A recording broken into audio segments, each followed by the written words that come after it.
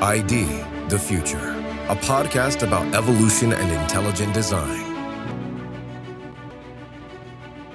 One of the most incredible features of cellular life is the capability of self-replication. But can a Darwinian mechanism take the credit for the origin and design of the cell division process? Welcome to ID the Future. I'm your host, Andrew McDermott.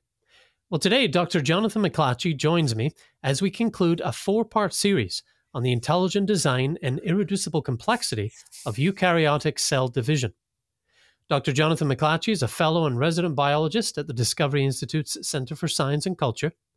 He was previously an assistant professor at Sadler College in Boston, where he lectured biology for 4 years.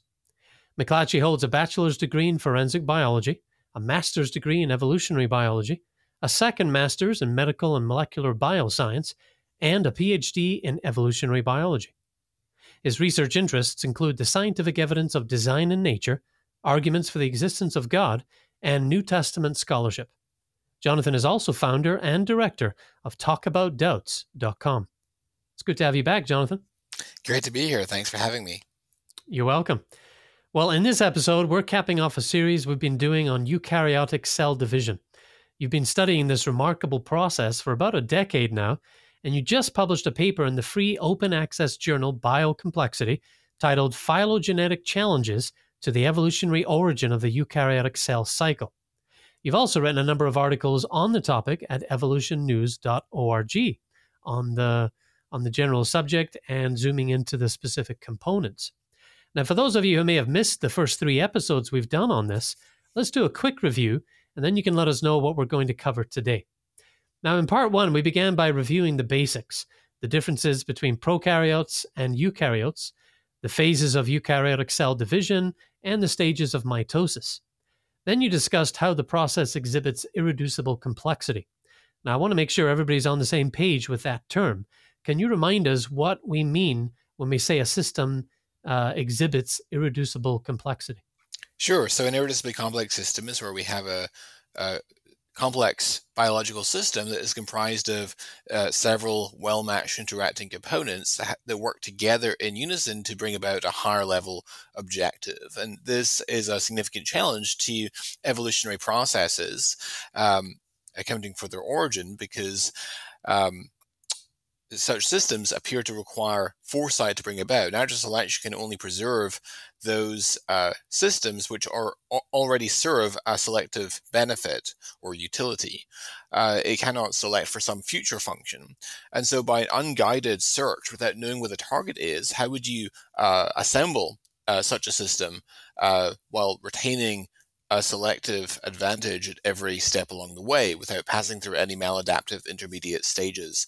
And so this is a significant challenge to evolutionary processes. And it's not only that, but it also supports intelligent design, because intelligent agents uniquely are able to visualize these complex higher level objectives and then bring everything together needed to realize those objectives. And so the irreducibly complex features are not particularly surprising. Supposing a mind is involved, we recognize that intelligent agents often produce systems comprised of several well-matched interacting components that each contribute to the system's function. And if you were to remove any one of the parts, the system would cease to work. Whereas unguided processes can't do that. And so in view of that top-heavy likelihood ratio, it supports a design thesis over an unguided process. Yeah, great. And also in that opening episode, we mentioned the natural limitation of the natural selection mechanism. In your paper, you actually quote a Latin expression that Darwin used in his famous book, On the Origin of Species. He used it to describe natural selection. Can you remind us of what that is and what it means? Sure. So this is the idea that nature does not take sudden leaps, evolution is a process that involves very gradual change over a long period of time through successive incremental stages, whereas what we actually observe in the fossil record and also at the molecular level is are these discontinuous jumps, right? We see most notably in the fossil record in the Cambrian explosion, but not limited to the Cambrian explosion, And then in biology, there are examples of this as well. And the example that we're talking about here is the jump from the prokaryotic cell to the eukaryotic cell, and in particular, the apparatus involved in cell division in the eukaryotic cell. Yeah. Natura non facit saltus. Nature does not make jumps. And that's the built-in limitation of Darwinian processes. By default, they're stepwise and gradual. And of course, what I like is that Darwin himself acknowledged this test of evolution himself in The Origin. He said, if it could be demonstrated that any complex organ existed, which could not possibly have been formed by numerous, successive, slight modifications, my theory would absolutely break down. And we're taking them up on that challenge. That's exactly what we're doing here. We're showing evidence that these biological systems and processes could not have arisen by numerous successive slight modifications. Well, in the second and third episodes of our series, we began to take a closer look at the intricate mechanics of eukaryotic cell division. Part 2 focused on the mitotic spindle, the structure and function of microtubules, and the roles of various motor proteins in the division cycle. And then in part 3, we dove into the checkpoints that are built into eukaryotic cell division. In a nutshell, remind us what the checkpoints do. Yeah, so the checkpoints that are involved in eukaryotic cell cycle control ensure that the cell is ready to move into the next phase of the cell cycle. So there is the restriction checkpoint, which determines whether the cell is able to commit to another round of cell division. It's also known as the G1S checkpoint. There's also the DNA damage checkpoint that ensures that the cell is able to progress that there's into S phase, that there's no damage to the DNA. There is also the spindle assembly checkpoint, which determines that the cell is ready to progress from metaphase into anaphase, and in particular, the microtubules or spindle fibers have to be correctly associated with the kinetochores. Otherwise, it can result in aneuploidy, which is where you have the missegregation of chromosomes, resulting in the daughter cell having the wrong number of chromosomes. And so the spindle assembly checkpoint is very important for that purpose. Okay. And today we're going to compare the disparity between prokaryotic cell division and the cell division process in eukaryotes. The Darwinian paradigm would have us believe that the one came from the other. But when you take a close look, there's essentially nothing in common between the two systems. They exhibit different parts and different design logic. Your paper features a 2-page table presenting an overview of the differences in cell division mechanisms in prokaryotes and eukaryotes. I found that to be quite helpful. Can you briefly lay out just a few of the key differences that make these two types of cell division so different? Sure. So in eukaryotes, cell division occurs by a process known as mitosis, at least in the case of somatic cells. Sex cells use a related process known as meiosis. But there are a number of different phases in mitotic cell division. So these are prophase, prometaphase, metaphase, anaphase, telophase. So during prophase, the chromatin condenses into the familiar chromosome structures in which the chromatin becomes visible under the microscope. During prometaphase, the nuclear membrane disintegrates and breaks into membrane vesicles. The kinetochores form also during this stage and become attached to the microtubules that radiate from the centrosomes, also known as the microtubule organizing centers, at the spindle poles. And then during metaphase, the condensed chromosomes line up in the middle of the cell, driven by motor proteins that we've discussed previously, kinesin and dynein, associated with the microtubules. And during anaphase, the chromosomes break up and sister chromatids are pulled to the opposite poles of the cell. And then finally, during telophase, which occurs at the same time as cytokinesis, 2 daughter nuclei are formed, and the chromosomes unravel back into their original expanded chromatin formation. So that's the process of cell division in eukaryotes. Now, the process of cell division in eukaryotes is a universe apart from that mechanism employed in prokaryotic cells, that is, in bacterial cells or archaeal cells. They're a universe apart. There's essentially nothing in common, either in terms of the protein components involved or the underlying logic. So bacterial cell division occurs by a process that's known as binary fission.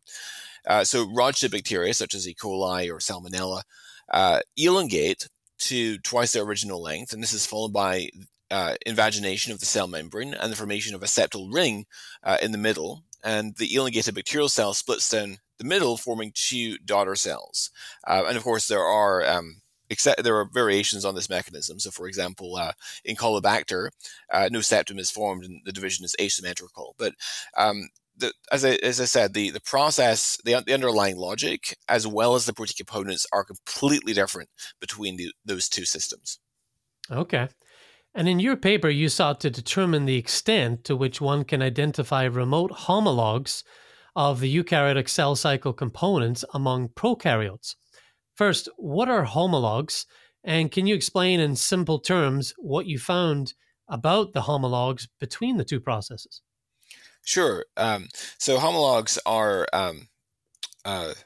proteins that are believed to share a common ancestor with another protein, and are often similar in structure or in amino acid sequence. And what I determined in my paper is that the vast majority of the components involved in eukaryotic cell division, that is in mitosis, do not have homologues among prokaryotes. In particular, among the archaea. The archaea, of course, are believed to be closer related to eukaryotes than bacteria, and in particular among the Asgard archaea, which is a superphylum of archaea, which is believed to be the closest living archaeal relatives of eukaryotes.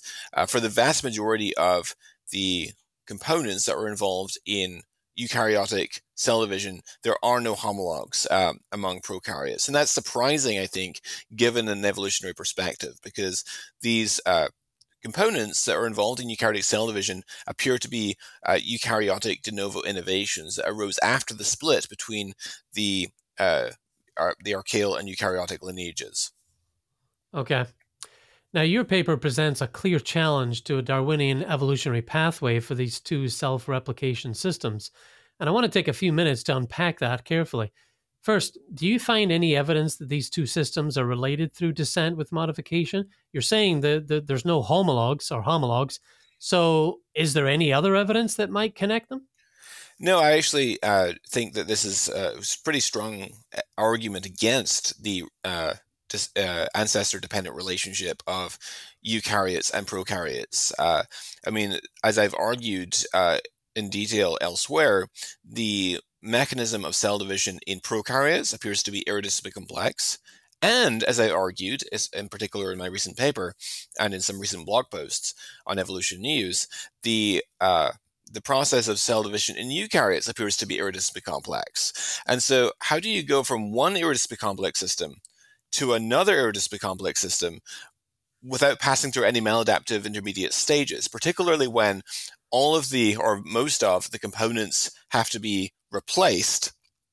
And so that's problematic from an evolutionary perspective, going from one irreducibly complex system to another, keeping everything up and running. And cell division, of course, is absolutely fundamental to differential survival. If you don't have self-replicatability, then you have no differential survival and therefore natural selection. And so this is absolutely crucial. And given the disparity between those two systems, coupled with the fact that both appear to be irreducibly complex, it seems to be quite problematic for an evolutionary view. Yeah. Yeah, I mean, if they were related and one came from the other, not only would each of the prokaryotic cell division components need to be replaced, but most of the proteins with which they are replaced would need to arise de novo. Now, I want to explain to our listeners what that term means, because it's important here.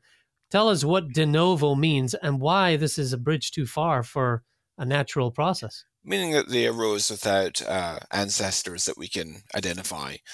So they seem to have arisen from scratch, essentially, after the split between the prokaryotic and eukaryotic lineages.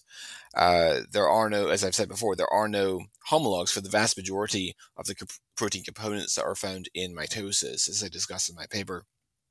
And so you not only have to account for going from one irreducibly complex system to another without passing through any maladaptive intermediate stages, but you also have to account for the components being completely replaced as well, which is just, in my opinion, it strains credulity.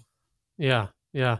So you're saying that the available evidence suggests that the proteins associated with eukaryotic cell division arose after the split between prokaryotes and eukaryotes. Why is this important in challenging the claim that both are related?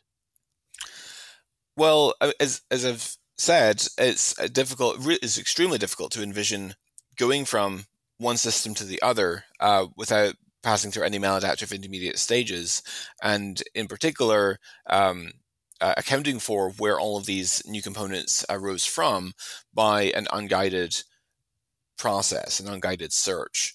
And so you not only need to create an entirely new mechanism from scratch, and there's essentially no parallel to the mechanism found in prokaryotic cells, but you also have to replace virtually all the components, and the few that for which you do have homologues in prokaryotes, they have to be repurposed as well.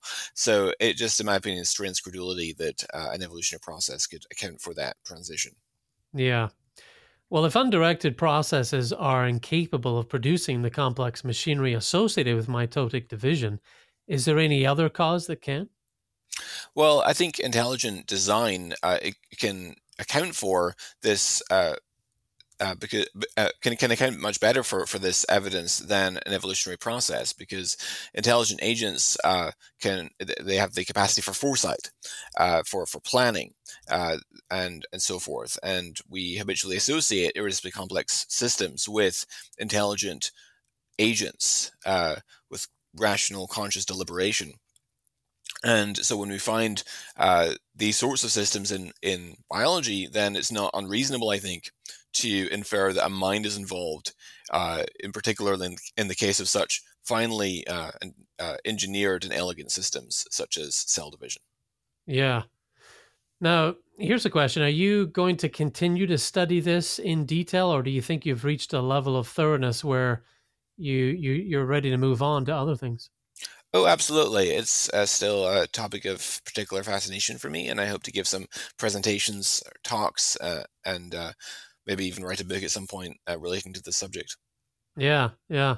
Well, we'll definitely look for that. So where can listeners go to read your coverage of this in detail? I know you've got your paper. Yeah, so there's the paper, which is open access in the journal Biocomplexity. There's also my blog post, evolutionnews.org, and of course this podcast series as well. Okay.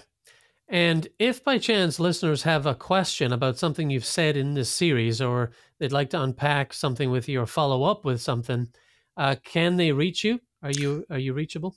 Sure. My email address is jmclatchie@discovery.org. Okay. Yeah. So there you have it, listeners. If you want to follow up, or you're totally confused and need Dr. McLatchie to rescue you, we are here. That's what we're doing. We're putting this information out, and we want you to understand it and be able to share it. So whatever we can do to help with that, we will. And of course, beyond this series, Jonathan, you and I have had quite a few conversations unpacking numerous biological systems that exhibit evidence of intelligent design. I mean, we've done episodes on muscles, on hearing, our digits, no, not our phone number, but the origin of our fingers and toes. We did one on the blood clotting cascade, backing up and defending Michael Behe's work. We did a 3-part series on sexual reproduction and why it's such a spicy problem for Darwinian evolution. That was fun. And we've looked at the life-friendly properties of water and sunlight. And that doesn't even count our chats about Bayesian reasoning, Bayesian logic, and how we can apply it to the cumulative case for intelligent design. So lots of conversations to listen to. You'll find all those episodes and many more at idthefuture.com, or by subscribing and looking back at the list of episodes on your favorite podcast platform. Well, Jonathan, until next time, I know you're going to be back soon. We've got lots to talk about. You're always putting new ideas out there and new insights. So I'm looking forward to our next chance. Thank you. For ID the Future, I'm Andrew McDermott. Thanks for listening. Visit us at idthefuture.com and intelligentdesign.org. This program is copyright Discovery Institute and recorded by its Center for Science and Culture.